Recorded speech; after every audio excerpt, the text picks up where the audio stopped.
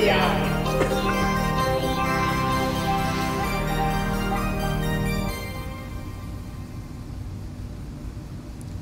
Okay, this week is EnOcean. EnOcean? EnOcean. And I like their logo because it reminds me of Echo the Dolphin, which was like the best Sega game ever. I'm glad the product is named Echo. Oh, well, I'm saying. So maybe they really that was also a nice were game. fans. I like that game because it was like, oh, I'm just a dolphin. I'm just like helping out, doing stuff. Okay. Okay, this week I'm actually really glad because this is a product that I've known about for a really long time, and this finally showed up on Digi-Key.com/new, and I was like, this is a really cool product I want people to know about. So this is it's a development kit, the EDK350U and 350. There's two versions, basically depending on what frequency band, 868 or 915 megahertz, depending on if you're in the U.S. or Asia, Europe. So what is this? This is a dev kit for, I love this dolphin. It's a dev kit for basically all of EnOcean's wireless sensor technology and energy harvesting tools. So what I like about this is it's kind of like a little bento box where you get one of each of their sensors and switches, and I'll show them on the overhead as well as their radio control board, USB key and everything. So you get like a little bit of everything and their software, so you get to really experiment with their batteryless technology. And I thought that was interesting because I looked back at a bunch of the NPIs that we did recently, and there's one thing that comes up over and over again is low power sensor, IoT. Sensors got very, very cheap, right? You can now get accelerometers, temperature sensors, humidity sensors for under $1, which is wonderful. But then now you have to deal with them as an engineer. Like you as an engineer have to power them. You have to get the data around with them. You have to maintain and wire them, and that's actually really challenging because the moment you have something that's battery powered, as everyone knows, you have to constantly recharge it. Like you have a phone.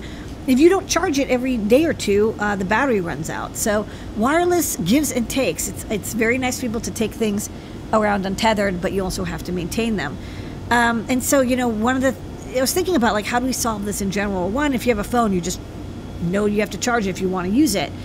For other, sensors that we have, in industry, like I was thinking, we solved the issue of like what happens when the battery runs out of your smoke detector, right? This is a very common wireless sensor.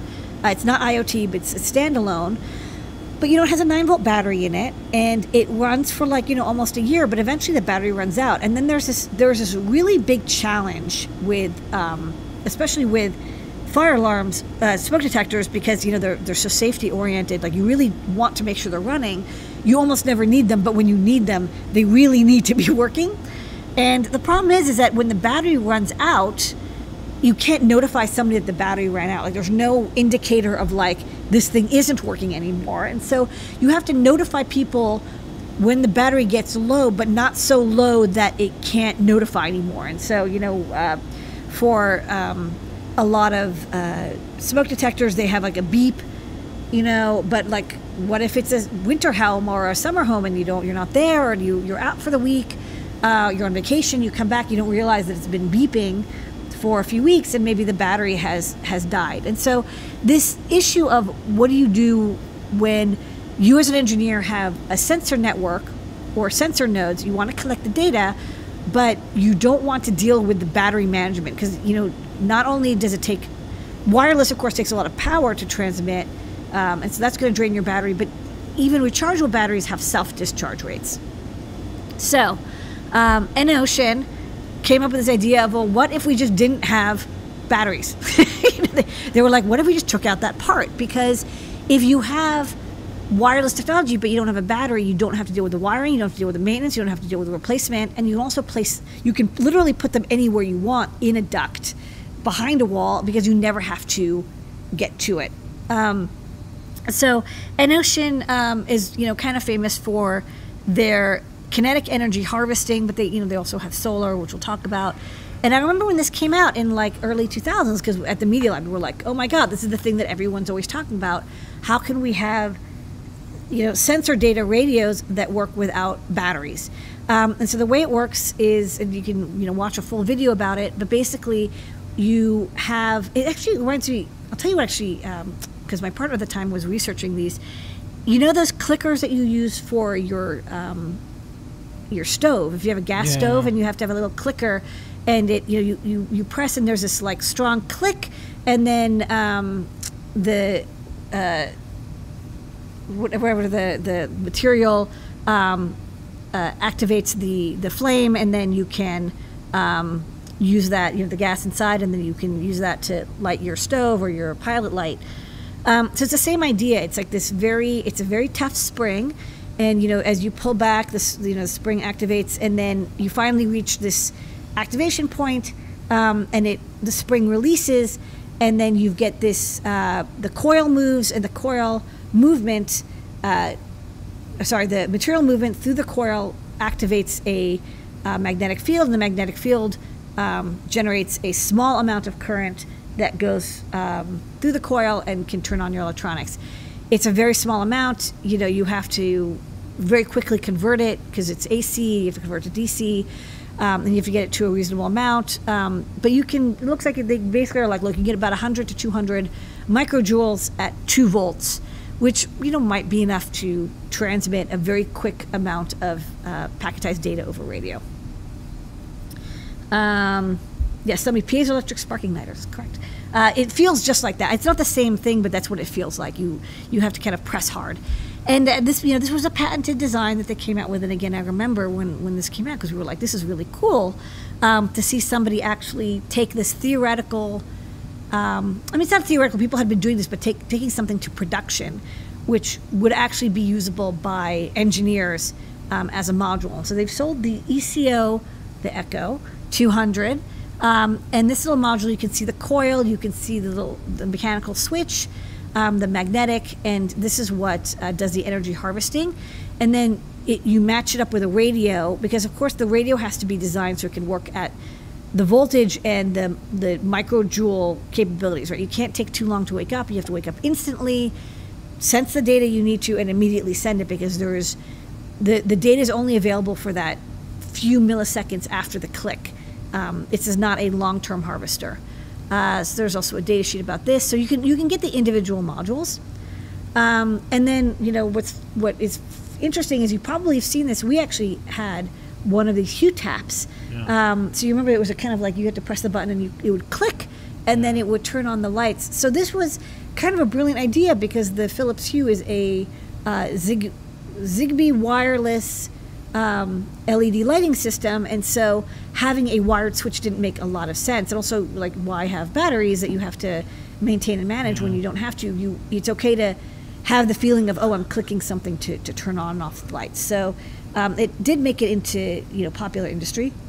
They have a bunch of different modules. Like I said, 800, 868, 900. They also have Bluetooth, 2.4 gigahertz, which is kind of cool. They have Zigbee. All the individual radio pieces that you can mix and match to make it work with your existing system. Although I think the best efficiency you're going to get is when you use their own radios, of course. And they've also expanded to not only have magnetoelectric, kinetic energy harvesting, also solar. Solar is, of course, going to be a little different, because you put it under a fluorescent light, in an office or something, and it slowly charges up a little super cap or built-in lithium coin cell until it gets to a certain amount, and then it can then burst data out. This one, of course, may take longer for it to charge up, but it can be repetitive, something that sends data once a day. And again, there's no maintenance. You can put it anywhere you want as long as there's some light. It works basically the way a solar calculator does. There's a couple modules for that as well. I think there's like a humidity and temperature sensor, and of course the built-in radios. They also have like a really funny YouTube video that's 3 hours long, where this guy, and he kills like 3 hours, because he wants to say like, hey, normally if you have to install a wired switch and you have to pull the wiring through the wall, it takes 3 hours and 20 minutes. So for 3 hours and 20 minutes, he's just on this YouTube video. Anyways, check it out. Available on Digi-Key, and it is in stock. Yeah, I thought I would just show really fast. I did pick one up. Do you want to go to the overhead? Yeah, let's go to the overhead. I'll just quickly show off. That's what they call the unboxing. People can see how, I kind of unboxed already. You get the manual. You get a USB cable. So this is the control board. So this is the receiver, which you would USB power, and it's what would get the data in. So you can. This is not the wirelessly charged part. This is the receiver that would be part of your your data harvesting setup or your Hue bulb controller. And then this is the solar panel. Yep. With you can sort of see the solar cells, little battery, and this is a microcontroller, an antenna, and then the fun part is all the goodies.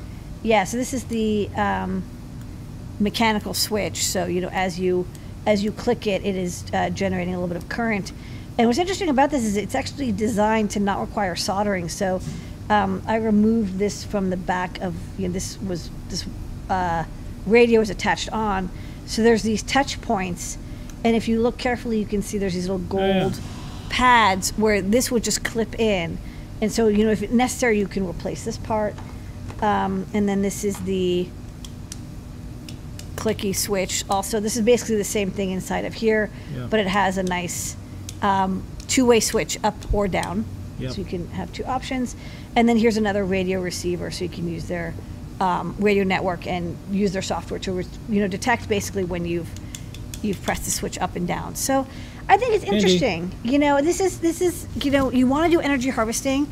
It's totally a pain because there's so much tuning.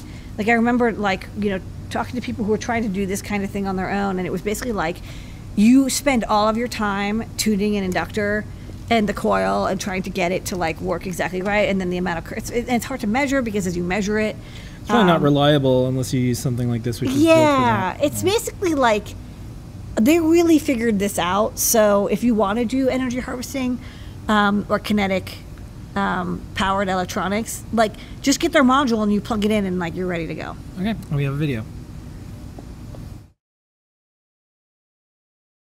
Hi, I'm Walt Siskins, the CEO of EnOcean.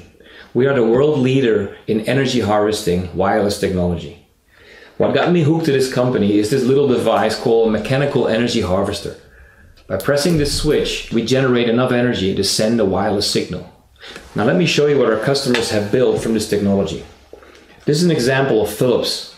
It's a switch that can turn off a lamp, an LED lamp, and generate different scenes, different colors. Another example is what's called a water sensor. This sensor functions on the basis of the same technology. In the back you'll see some leather rings that will expand when in water and press effectively the same device to send a wireless signal, turn off the valve, and prevent more water damage. Other sources of energy that we use are light, like in the example of this window contact that senses whether a window is open or closed. Another alternative that we use is temperature. Like in this heating valve, this EnOcean enabled heating valve uses the temperature differences in its own radiator to adjust the temperature based on the control system it's connected to. Also, no wires, no batteries.